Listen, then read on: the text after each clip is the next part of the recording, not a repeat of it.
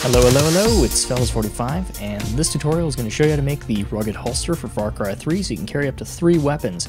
You need 2 deer skin to make it, and you can find deer in a couple different areas. You can go all the way to the left here and follow this dangerous road all the way here, but if you don't have a lot of things unlocked, it's a pretty dangerous area to be. You can also go east and then south, but that's really far away and I'd say really dangerous. The way I like to go is go east out of Amanaki, hit this fork in the road, and then go northeast until you hit the deer, just like so.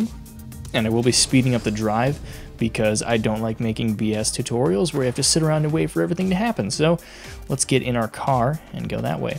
And the reason I chose this area is because it's largely unpopulated and you're not going to be bothered by a lot of enemy resistance if you do not have that area unlocked. So just remember to turn at that fork in the road, that second kind of Y area, and then just go straight.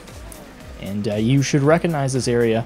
You'll see once I get to it, it turns into more of a, I don't know if it's sugarcane or bamboo, but it's a more dense forest, and we'll call it Moso bamboo.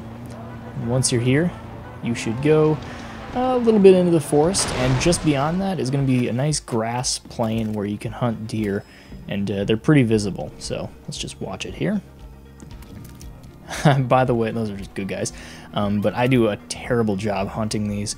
That's partly why I sped it up so much here, is deer are small and they're fast, and on hilly terrain it can be pretty difficult. I should have gotten the high ground.